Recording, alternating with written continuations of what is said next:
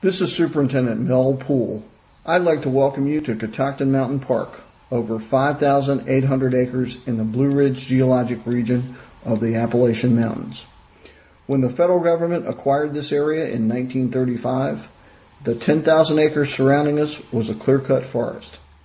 Under management of the National Park Service since 1936, the southern portion of the park was transferred to the state of Maryland and became Cunningham Falls State Park in 1954. Since then, both parks have allowed their areas to naturally regenerate into excellent examples of mature deciduous forest. As you hike the Falls Nature Trail from the National Park to the State Park, imagine what it must have been like to walk this path in 1935, when the area didn't have a tree taller than a fence post. Enjoy what nature has provided us here, and thank you for taking the time to experience your America. Welcome to Catoctin Mountain Park.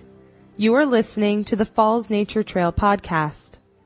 This program describes some of the things that you might encounter on the 1.4-mile hike through Catoctin Mountain Park to Cunningham Falls State Park. The program ends with a history and explanation of the formation of Cunningham Falls, the largest cascading waterfall in Maryland. The trail is moderate, but rocky and steep at times, so sturdy shoes are recommended. Be aware that to enter the state park, you will cross Route 77, which is a busy road with many blind spots for drivers and pedestrians. In addition, Cunningham Falls State Park does not allow pets in the falls or lake area. Immediately after crossing the road into the state park, you will see the boardwalk path that leads to Cunningham Falls. To get started, the trailhead is located on the right-hand side at the end of the gravel parking lot across Park Central Road from the Visitor Center. Catoctin Mountain Park encompasses 5,810 acres of forest ecosystem. Over 280 species of non-migratory animals and over 750 species of vascular plants make this area their home. Among the animals you may see along the trail are squirrels, deer, birds, eastern cottontail rabbits, snakes, and if you were very lucky, black bear.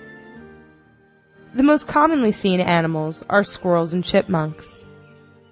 Eastern chipmunks have distinctive black, white, red, and tan markings of stripes and spots.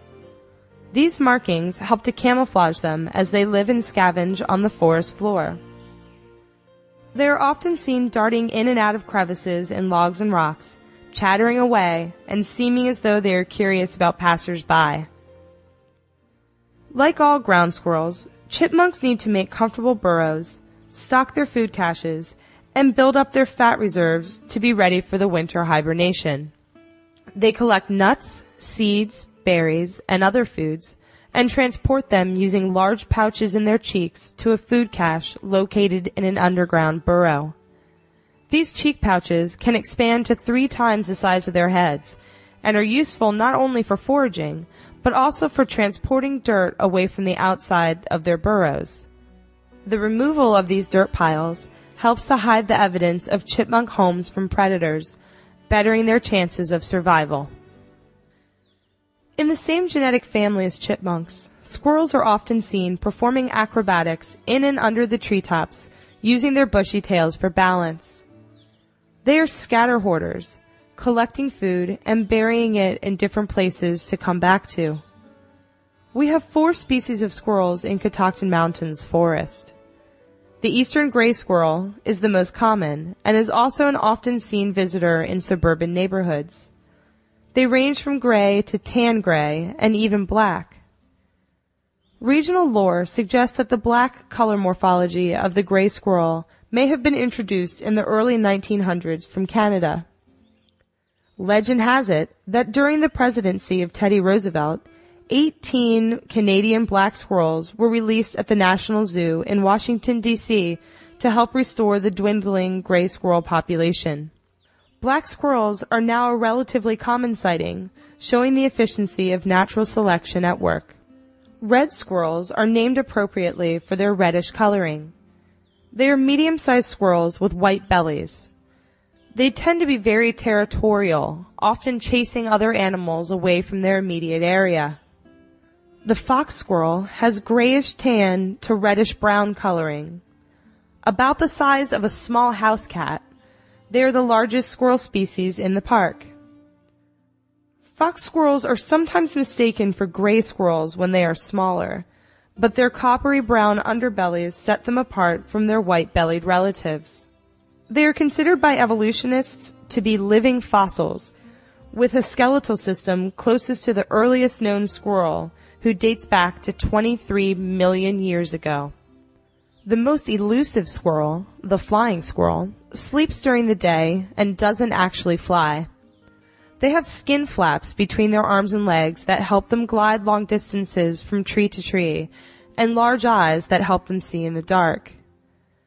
They are about the same size as a chipmunk, making them the smallest squirrel species in the park. While it is very unlikely that you will see one, it's common to hear them making scratching noises at night as they land on trees. The foraging and feeding behaviors of squirrels and chipmunks contribute to forest succession, as forgotten caches allow for new generations of trees and other plants to sprout from the buried and overlooked seeds. In the 1990s, the largest animal in Maryland, the black bear, returned to Catoctin after a 20-year absence. Like many other animals, autumn is the time that bears are eating a lot, building up their fat stores to survive the approaching cold weather. Black bears are not generally considered to be predatory, preferring mainly berries, acorns, hickory nuts, grasses, and insects, but they will eat fish, carrion, and some small mammals when available. Their color varies from cinnamon brown to black. They have good eyesight and hearing, but rely heavily on their excellent sense of smell to locate food.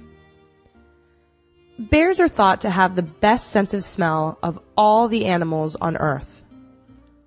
To put this into perspective, dogs have excellent senses of smell, 100 times that of a human's. But a bear's sense of smell is 2,100 times better than a human's. The average black bear can smell food upwind from 20 miles away. Bears tend to be wary of humans and will often flee when they sense your approach. Female black bears that are pregnant go into hibernation earlier than other bears. Their cubs are born during the winter, usually in a litter of 1 to 3. The babies are hairless and only about the size of a kitten when they're born. Because they are so vulnerable at first, being born during hibernation gives them a few months to become better able to take care of themselves by hiding or climbing up a tree. When the family emerges from the den in late March or April, the cubs have reached about 10 pounds and are playful, bouncy little balls of fur. By the fall, black bear cubs have grown rapidly, gaining roughly 10 to 15 pounds a month, depending upon how healthy and well-fed they are. If you see a cub, it may be curious about you and seemingly harmless, but the mother is without much doubt close by for protection. Bear cubs stay with their mothers for about a year and a half, separating at 17 months when the cub is considered a subadult. Most female subadults will settle within a mile of or within their mother's territory. Males will travel much farther, sometimes as much as 100 miles away. Most cases of aggression from black bears towards humans are in defense of their cubs. Remember that they are wild and should never be fed or harassed. If you encounter a bear, stay calm. Do not approach it or run away. Avoid direct eye contact, and don't panic if the bear stands on its hind legs. They do this to assess their surroundings. Black bears very rarely charge humans, even around their cubs, but will sometimes bluff. Remain upright, back away slowly, and leave the area. Seeing a bear in the wild is an exciting experience. If you use common sense and good judgment, you can safely enjoy the natural beauty of this forest animal from a distance. Like a number of mammals, most cold-blooded animals, like reptiles and amphibians, experience some form of hibernation or winter dormancy. Because cold-blooded animals' blood temperature drops or rises to the temperature around them, it is especially important for them to build up fat and find places to hunker down for the winter.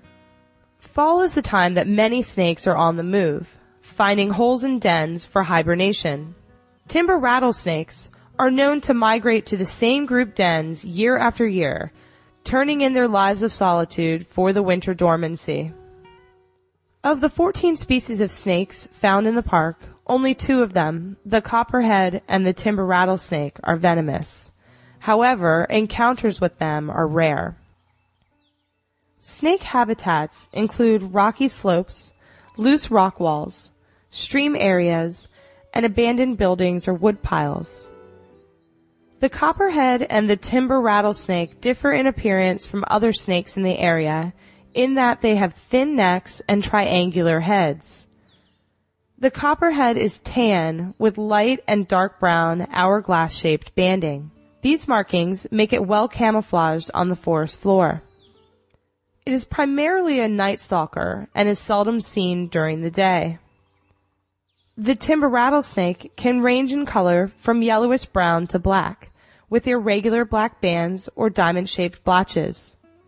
At the tail end is the rattler, the source of the characteristic high-frequency hissing sound that can be heard when the snake feels threatened. The rattle is a series of nested hollow beads that are actually modified scales. The rattle grows longer every time the snake sheds its skin. The primary food of these and other larger snakes is rodents, but birds, insects, and the occasional frog or lizard help diversify the menu. It is extremely unlikely that you will come across either species of poisonous snakes found in the park, but if you do, leave it where it is and don't harm it. These snakes are not normally aggressive and will not bite unless they feel threatened. All of the animals in Catoctin Mountain Park are integral parts of the forest ecosystem and are protected by the National Park Service. More common snakes are plaid and lined garter snakes, black rat snakes, and tiny, delicate ringneck snakes. As a general rule, snakes are very shy and will do their best to stay out of your way. Because of their quiet nature, snakes are not commonly seen by the average hiker. If you are fortunate enough to catch sight of one, you are among a special few. One animal that is commonly seen, the white-tailed deer, is also building up fat stores in preparation for the winter. They will most likely look a little scruffy as they are growing in their winter coats, kind of like growing out a bad haircut. Deer spend the winter out in the cold, so they need a heavier coat and a thicker layer of fat to keep them warm.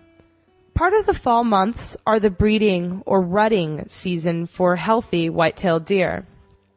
Male deer, or bucks, have grown in antlers through the spring and summer to assist them in attracting a mate and in battling rivals. Antlers are different from horns in a few key ways. Possibly the most visible difference is that under normal circumstances, only male deer grow antlers, while horns are grown by males and females, like on cows and goats. Antlers are not bone, as horns are. They are cartilage that is covered in a velvety tissue. This velvet skin covering gets very itchy for the deer, so you might notice evidence of them rubbing against trees to ease the irritation. This behavior eventually rubs off the velvet, causing the spongy cartilage underneath to harden. Contrary to popular belief, the number of tines on a deer's antlers will not help determine its age. Large antlers indicate a well-nourished, healthy buck, making antler size a factor in breeding choice. Also different from horns, antlers are shed after the mating season is over every year, with some males starting to grow new antlers immediately. If breeding is successful, female deer, or does, are pregnant throughout the winter. Because they will be supporting more than just themselves, they need to be especially diligent about fattening up in preparation for the colder months. You might notice as you look around the sparse vegetation and lack of saplings from the forest floor to a height of about 4 feet. This is a browse line caused by deer. The deer population here in the Catoctin Mountains is out of balance. There are many factors contributing to their overpopulation, many of which are caused by human attempts to control the natural environment. Many years ago, without realizing the dire consequences, well-intentioned people removed predators like wolves, coyotes, and bobcats, thinking that they were bad. The good animals that were left were able to reproduce without natural predators to keep their numbers down. The upset this lack of predation has caused is painfully apparent in Catoctin Mountain Park. Further problems with overpopulation in more recent years are caused by the effects people have on deer habitat by way of suburban sprawl and other types of development. Because there are many deer and a limited supply of food, they are forced to overgraze the understory of the forest. Their main victims are the tree saplings, without which the forest will cease to regenerate. The ecological impact of a high deer population goes beyond vegetation as deer compete with other species for food. For instance, the fall-mast crop of acorns and beechnuts are of great importance to raccoon, squirrels, turkey, bear, and other mammals. With extra deer to feed, these other species will suffer. There are a few plant species that are safe from the deer browse. Unfortunately, many of these are alien invasive plants. Of these invaders, Japanese stiltgrass is especially problematic along the Falls Nature Trail. It looks like miniature pale green and gold bamboo shoots, reaching heights of 2 to 3 feet. By early fall, it has started to flower and seed, turning brown and dying back in late fall. Native to India and East Asia, it was first recorded in Tennessee in 1919. At that time, the grass was commonly used as a packing material for Asian porcelain, and it's thought that escaped seeds started the invasion. Up to 1,000 seeds are produced by each plant, allowing this shade-tolerant species to carpet forest floors. Another difficult-to-manage alien plant that grows along the trail undisturbed by the deer population is Japanese barberry. Native to Japan, this low, dense shrub has red berries and small green, gold, and maroon leaves in the fall. The straight spines that line the branches can distinguish barberry from other plants. Introduced in 1864 as an ornamental shrub, it is still a popular landscape shrub available for sale to the public. Exotic species in the park are mostly found alongside roads and trails. Roads and trails serve as vectors for these plants, with seeds hitchhiking on car tires, visitors' shoelaces, or attached to the fur of animals. Unfortunately, a few species, like Japanese barberry, have spread beyond roads and trails and have permeated into all regions of the park. Because invasive species like these are not vulnerable to the environmental pressures of the area, they often grow prolifically. They crowd out native plants by stealing their water, sunlight, and nutrients, often resulting in habitat loss and a reduction of biodiversity in the forest ecosystem. You will notice that many of the trees along the trail are double or multiple sprouted, meaning that more than one tree is growing out of the same origin. The multiple sprouting that is common throughout the forest is typical evidence of a second growth or secondary succession forest. When trees are cut down, sprouts or saplings often grow out of the stumps as new generations. Their close proximity frequently makes them merge as one or twist together. At the very beginning of the boardwalk to Cunningham Falls, there are some beautiful beech trees that have grown in concert so closely that they are intertwining. Before agriculture and industry moved in, Catoctin Mountains forest and the rest of the forest systems on the Appalachian chain from Maine to Georgia consisted mainly of climactic American chestnut trees. In size, they were the redwoods of the East, growing to a height of over 100 feet and a diameter of nearly 10 feet. Picture a tree with a trunk so wide that it would take at least 6 adults with arms outstretched, holding hands, to form a circle around its base. Renowned for their rot-resistant wood and dependable crop of nuts, American chestnut was of great value to people and wildlife. These giants are now absent from the landscape, a tragic loss which has been said to be one of the worst natural calamities ever experienced in the United States. In the early 1900s, a fungus was accidentally introduced into New York City from trees imported from Asia. The blight quickly spread on its new host, the American chestnut, destroying it throughout its range. The infection reached the Catoctins in 1912, and by the 1940s had killed most of the larger chestnut trees. American chestnuts can still be found in the understory as shoots from the blight-resistant roots. They can be identified by their narrow and sharply serrated leaves. Sadly, by the time they reach 20 feet in height, the blight attacks them through cracks in their bark, bringing certain death. The National Park Service cooperates with breeding and genome mapping programs that are underway to find trees with resistance to save the species from extinction. Today, Catoctin Mountains Forest is mainly an oak-hickory deciduous forest. But beech, tulip poplars, dogwood, and maple, among others, are common along the Falls Nature Trail as well. Deciduous forests, like the one encompassing Catoctin Mountain Park, are special for many reasons, one of which being the awe-inspiring color display they give us when they lose their leaves in autumn. This type of forest is only found in a few areas of the entire world, the eastern portions of the United States and Canada, and in parts in Asia and Europe.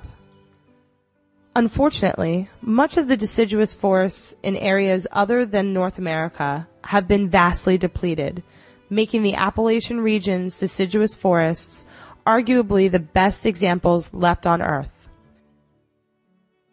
Leaves change color in the fall because chlorophyll, the main light-absorbing and nutrient-producing pigment in photosynthetic plants, is deteriorating as a consequence of the shorter days and less sunlight.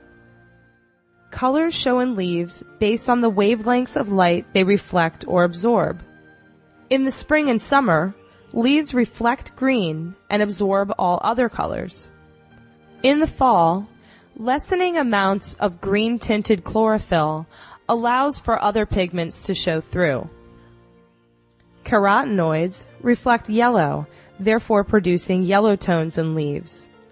Anthocyanins reflect red, showing shades of red as the sugars in the leaves break down. The two pigments combine to produce subtly different hues of reds and yellows, as well as oranges, purples, burgundies, and bronzes. The intensity and length of these color displays are influenced by rainfall and temperatures through the late summer and early fall. Dry, hot days, followed by cool, dry nights, will produce the best fall display. This is one of the explanations for why much of New England often turns out the most brilliant fall colors. There are several benefits to trees releasing their leaves in the fall. Leaves are thin and therefore freeze quickly. If they stayed attached to the trees, it would leave those trees more vulnerable to temperature change and weakened immune systems. Leaves also take a lot of energy to maintain. Without much sunlight to produce nutrients, it is a more efficient use of the tree's energy to concentrate on keeping the trunk and roots alive by going into a dormant stage. The falling leaves leave behind buds that will become new foliage in the spring, once again producing nutrients to be used and stored in other parts of the tree to ensure survival. Not all trees' color changes are the same. Most oak's leaves tend to turn opaquely red, burgundy, and deep purple in the fall. Shagbark hickory, a tree that looks like its bark is peeling off in vertical strips, has elongated leaves that turn golden in the fall. Beech is one of the more common trees along this trail. It has smooth gray bark and finely toothed papery leaves that turn from green to yellow to bronze in the fall and persist through much of the winter. Almost all of the trees that you see carved with people's initials are beech. Because of the bark's texture, it is tempting for some people to leave a permanent mark. Unfortunately, the carvings leave the tree vulnerable to disease, pests, and temperature extremes, not to mention that they are an eyesore and the act is illegal. You will also find a lot of red maple and sugar maple in the forest. As the name suggests, red maple leaves turn deeply red in the fall. Sugar maple is the darling of fall foliage. Its leaves experience all of the colors of the autumn forest: flame red, bright yellows and oranges, and wine reds, burgundies, and purples. Tulip poplar leaves are wide with 5 points, making them look somewhat like a cat's face. As those leaves fall off and wither, they turn a rich shade of yellow, earning the trees the alternate label of yellow poplar.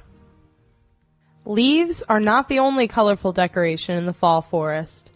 Dogwood, a low-growing tree with distinctive layers of branches, produces red fruit in the fall to match its red leaves. These waxy berries are important sustenance for forest animals. Witch hazel, a low-growing shrub, is one of the few plants flowering in the fall. Its spidery yellow blooms and golden leaves are a warm farewell for the season. Like countless other plants, witch hazel has been used for many years for its medicinal value. In fact, you can still find this natural astringent in the first aid section of the drugstore or as an additive in skincare products. Another shrub that is common throughout the entire park and along the Falls Nature Trail is spicebush. In the fall, its leaves turn yellow and the branches are heavy with fruit. Its red berries are fragrant and a good source of nutrients through most of the winter for many animals. Spicebush leaves, roots, berries, and blooms have been used for many years up and down the Appalachian Mountains to make teas and herbal remedies for such ailments as coughs and colds. They were also valued as indicators of good soil conditions for agriculture.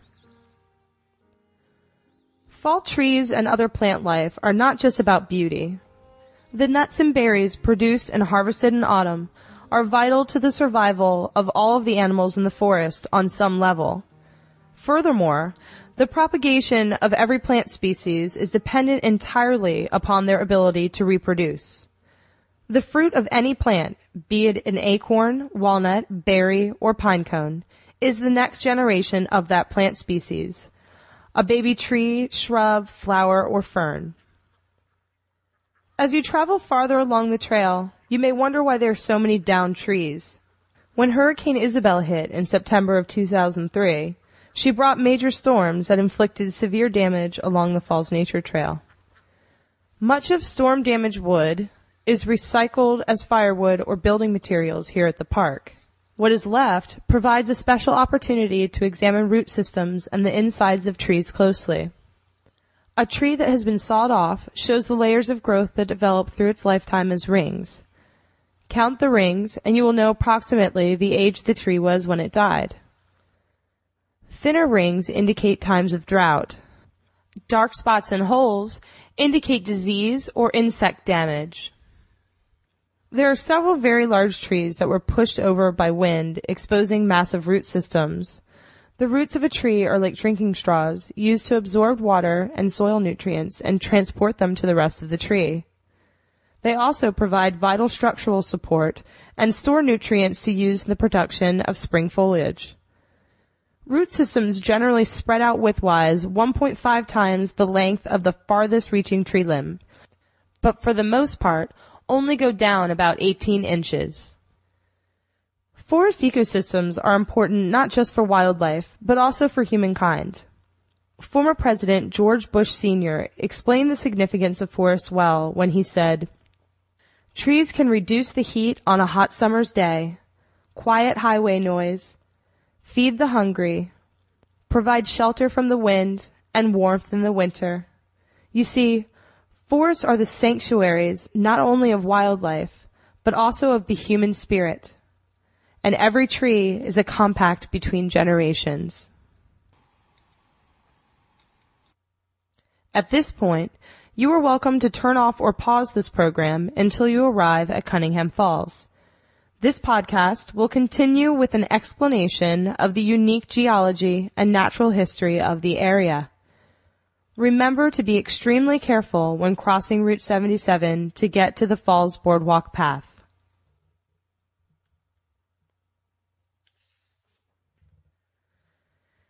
At 78 feet in length, Cunningham Falls is the largest cascading waterfall in Maryland.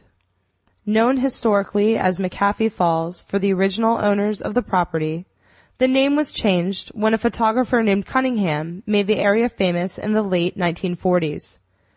Here, at an elevation of 1,300 feet, Big Hunting Creek surges over a metabasalt slope of greenstone, forming the falls over a steep gradient of 9.4%. The water flows through riffles, runs, pools, and drops as high as 12 feet, and eventually flows into the man-made Hunting Creek Lake in Cunningham Falls State Park.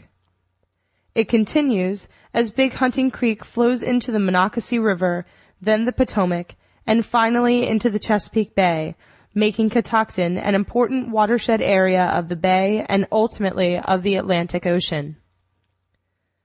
600 million years ago, when lava flowed over this land, the development of the Catoctin metabasalt formation began. The greenstone making up this area resulted from the cooling of lava that at one point was over 2,000 feet thick in places. Over millions of years of pressure and erosion, this geologic area became one of the hardest and oldest exposed metamorphic rock formations in the United States. Over 400 million years ago, through uplifting caused by major tectonic plate shifts, the Appalachian Mountains, one of the oldest mountain ranges in the world, began its formation. The Catoctin Mountains make up the easternmost portion of the Blue Ridge province of that range. After the final plate thrust 65 million years ago, streams began their downcutting process, carving through the new mountains, deepening valleys, and establishing stream beds. The falls began being chiseled out when the down-cutting stream that would become Big Hunting Creek encountered the erosion-resistant greenstone of the metabasalt formation of the Catoctins. Falls and pools were formed as the water tried to follow the path of least resistance down the mountain. Because waterfalls are in a state of constant but extremely gradual change, they tend to move upstream over many years. The Cunningham Falls we see today are not exactly the same as the ones originally named, but the differences may not be noticeable. As time progresses, Big Hunting Creek will continue to cut new falls farther and farther upstream as it wages its battle against the greenstone in its attempt to reach the ocean. This concludes our podcast tour of the Falls Nature Trail. Thank you for being with us here today. As you are admiring the falls and then hiking back along the trail to the trailhead, think about the amazing change this area has seen and the changes yet to come. Enjoy the sounds of nature and the beauty surrounding you here in the Catoctin Mountains.